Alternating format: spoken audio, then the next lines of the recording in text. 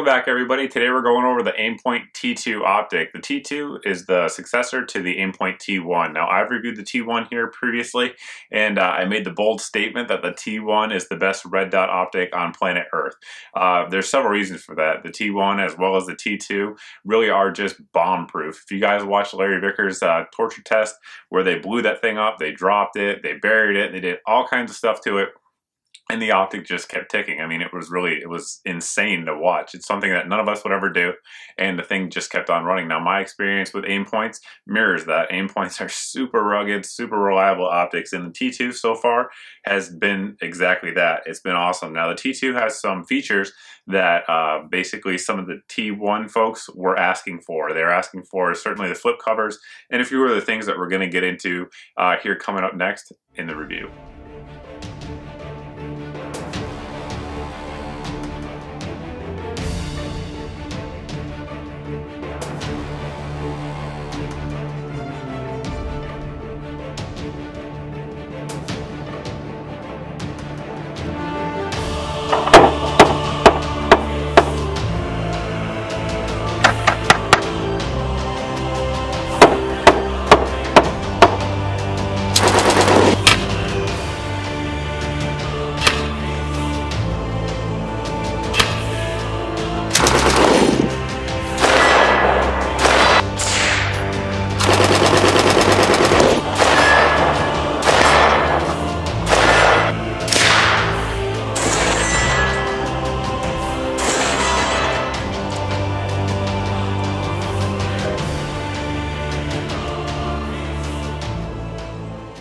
Basic operation of the sight starts with the brightness knob here on 0. The optic is off, and your first 4 settings will be night vision compatible. So if you're running like a PPS 14, you're going to want to use one of those settings.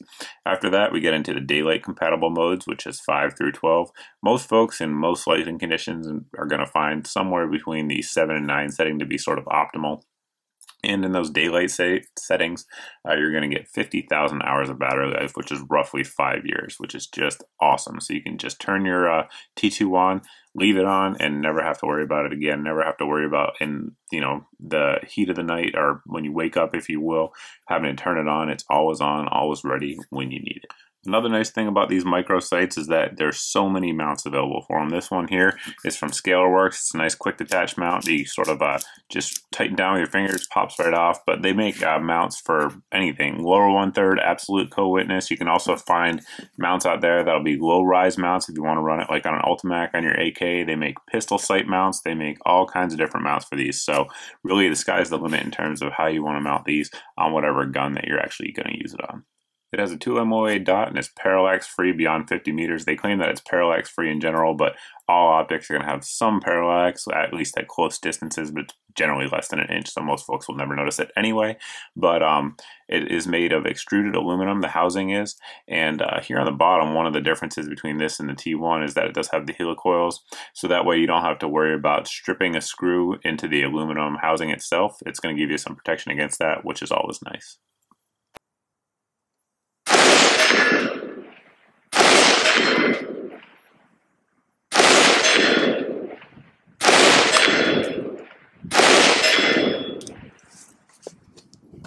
One thing that's nice about this is that it has that small 2 MOA dot, so it's very crisp.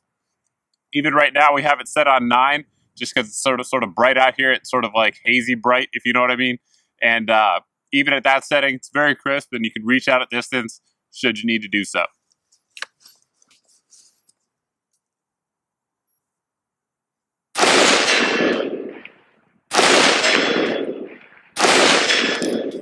Zeroing the optic is done by removing your caps here for windage and elevation. It should be noted while we're taking these off that the top here is changed from the T1 that we have here. So the body of the sight itself, now we have this aluminum piece built in to protect your elevation adjustment, which isn't present on the T1. Some folks thought that might be a vulnerable spot. So Aimpoint went ahead and built the aluminum housing right around it to protect it.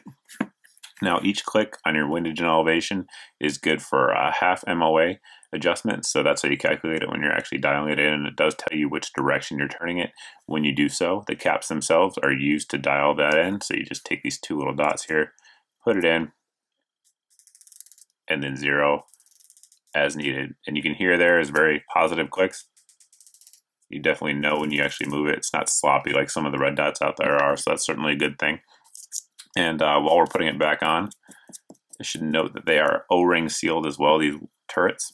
So that way it helps with the water submersibility. The optic itself is submersible down to 80 feet, so pretty intense stuff. Most folks are really going to be more worried about using it out there in the rain, and for that you'll be just fine if you can submerge it down to 80 feet.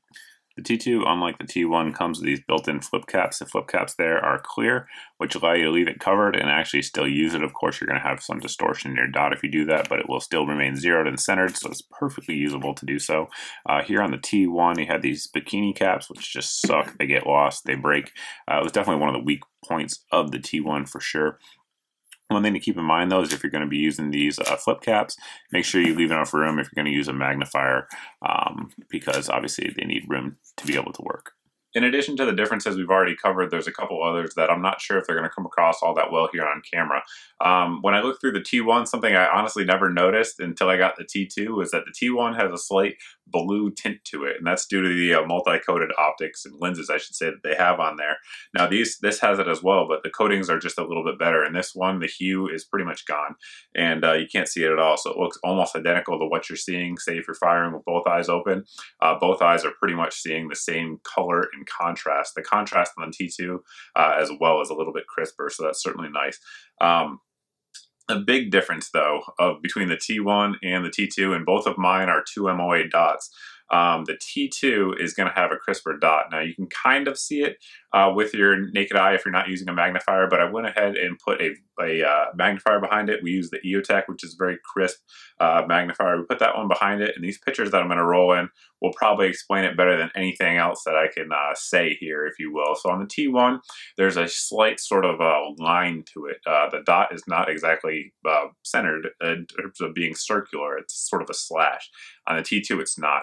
It's super crisp, and it is circular, completely circular. So that's certainly a very nice thing when you're trying to get precise shots with a magnifier. I know a lot of folks are running 3 to 5 power magnifiers out there, and you're definitely going to see a difference there. Now, other differences, the big one is going to be price, right? So the T2, generally speaking, as of right now when I'm recording this video anyway, is going to be $50 to $70 more expensive just for the basic sight. Now, if you look at some of the packages out there, that's going to vary. But generally speaking, the T2, at least when I checked on Amazon as of this morning, and I'll post links below so you guys can check out these deals I'm talking about, was going to be somewhere between $730 and $750. Now, that's very expensive for a red dot optic. Without question, it is.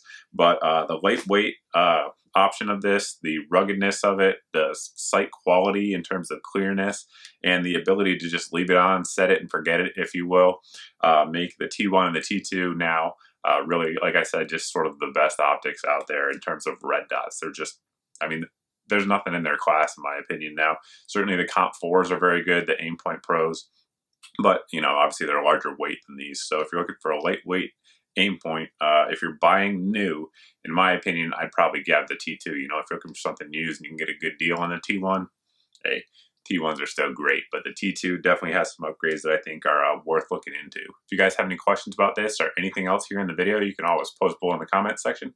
You can also post over at my Facebook page as always, but thanks for watching, guys. Thanks for subscribing, and I hope to see you in the next video.